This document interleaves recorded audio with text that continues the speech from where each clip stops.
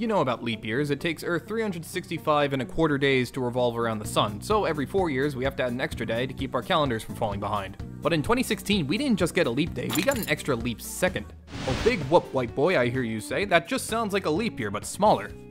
Not quite. See, when you keep track of time, you can really do that two different ways. There's the literal moment-to-moment passage of time that makes Minecraft older than most high schoolers, but you can also count the cycles we observe on Earth that we call days, months, and years and put them on numbered lists. Thing is, Earth's rotation changes speed all the time. In general, it's slowing down, so a day is usually actually a little bit longer than 24 hours. In the past, this didn't matter too much, but now it really does, and we have super accurate clocks that will drift out of sync with our planet's definition of a day if we don't occasionally correct them. Now that might still sound like a leap year to you, but while leap years are about Earth's orbit, which is very predictable, we already got that covered, leap seconds are about its spin, which can be affected by all sorts of random things, like natural disasters or the Chinese. So, while we already know when every leap year will be, there's an organization that has to manually say whether or not we need a leap second, and we don't know when the next one is. It's been 8.5 years since the last one, which is a record, actually. Normally we get one every 2 years, but it can be as frequent as every 6 months. Not knowing when it'll happen can cause some problems for computers, which don't follow calendars like we do, but instead have built-in timers constantly counting up that we can match to specific times in the future.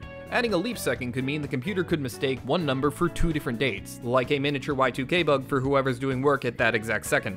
This isn't hypothetical, by the way. This has caused crashes. Sometimes that does something good, like crashing Reddit, but we really don't want to see the bad it can do, and it's generally just a headache for programmers, and those people use Linux for fun. So, the official organization behind such hits like the metric system says we're going to stop doing the leap second sometime within the next 10 years, either by replacing it with something we have to do less often, like a hypothetical leap minute, or just giving up and letting our special clocks drift out of sync with our planet's natural day-night cycle. Man, talk about borrowed time.